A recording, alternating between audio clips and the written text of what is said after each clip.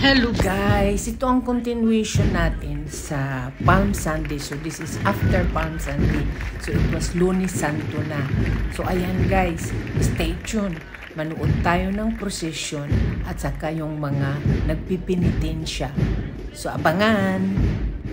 Semana Santa, as it's celebrated today, was born in the 16th century. It was the idea of the Catholic Church as a way of explaining the story of the Passion of Christ to non-religious folk.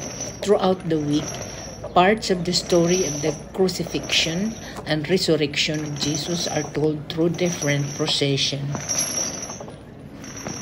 Semana Santa translates to Holy Week, and it's the annual tribute of the Passion of Christ, an event referring to the week of the crucifixion, execution, and resurrection, rebirth of Jesus in the Bible.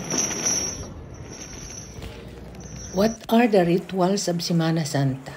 A popular tradition across the country is to break cascarones or colored eggshells filled with confetti over friends and family. Another common tradition is the Passion Play, or the reenactment of the Passion of Christ. It is traditional for cities or display religious images from the church and to decorate altars.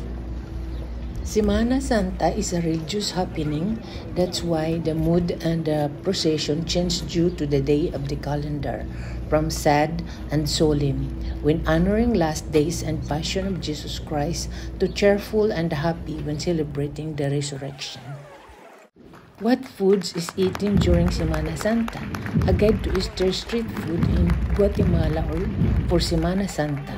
Tostadas, toasted corn tortillas spread with guacamole, black beans, and or a mild tomato sauce, and then sprinkled with cheese and parsley.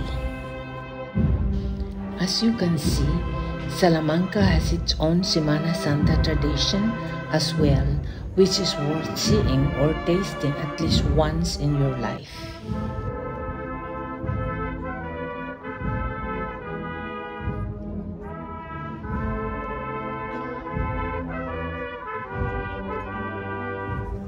How long does Semana Santa last? Holy Week, Semana Santa are the 7 days leading up to Easter Sunday.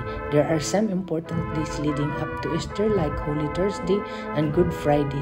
Celebration in Spain began around the 16th century. People represent sin from the story of the Passion of Christ by walking in processions.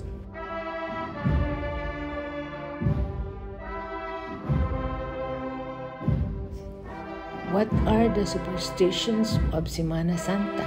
Many don't swim in the ocean on Holy Thursday or Friday. People say you can drown because God is angry. Some of the more superstitious believe you will become a fish if you get in the water or Holy Friday. It is also thought that the earth gets hot, causing more earthquakes during this time.